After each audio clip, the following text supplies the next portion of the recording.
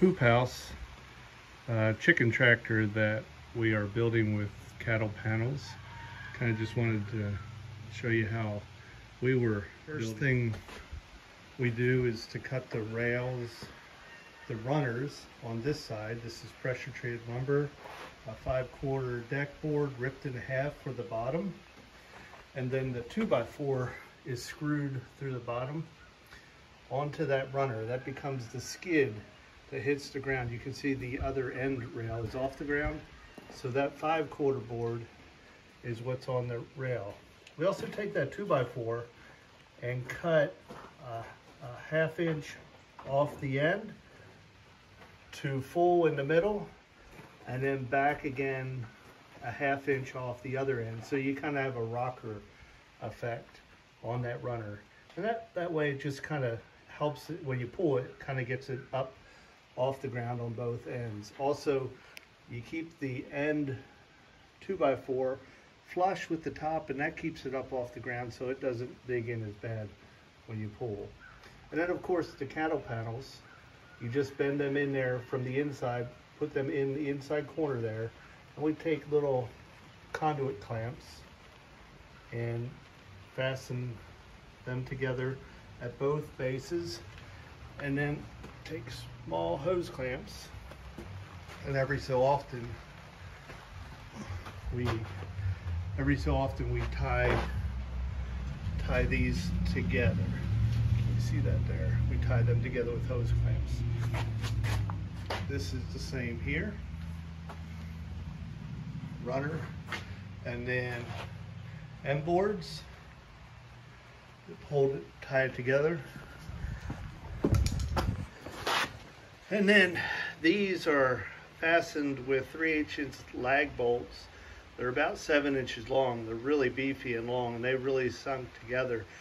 You're going to be pulling on this end board with your rope, so you really need to tie that together well. I find that drilling a small hole and driving those lag bolts in will last for years. The gable wall members, we are putting, this is the side will be the door, and the other side will be the nesting box. But on the door, the bottom, I use truss gussets with a few reinforcement screws to fasten the bottom of both of the uprights that are 67 inches tall. And then just a flat member up here, screwed down from the top here, fastening them in. And then the wire is connected to this header with a conduit clamp. And that'll serve as the frame for the door. The end wall on the chicken tractor using a cattle panel. And we do that by heating. Take it, wrap this puppy around there. They've been pretty easy at this point. Kind of wrap that around. Be close to the other one there.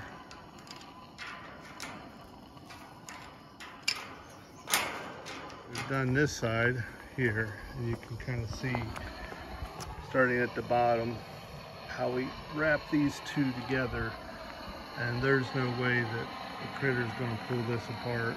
And it's also pretty stout, actually. If you shake this thing around, that ties it together really nice.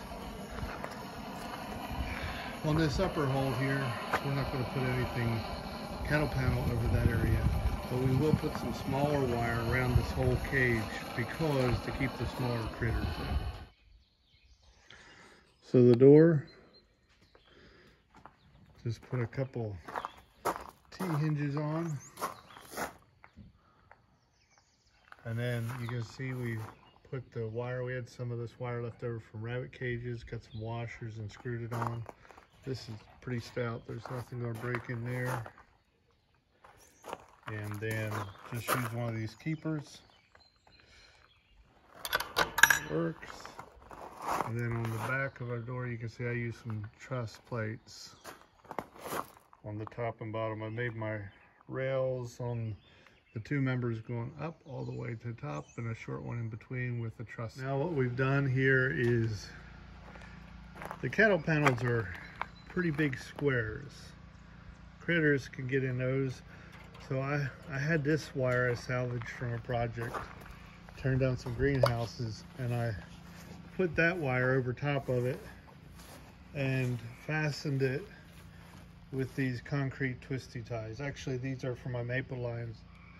These twisties are stainless steel, they won't rust. Here's the finished product.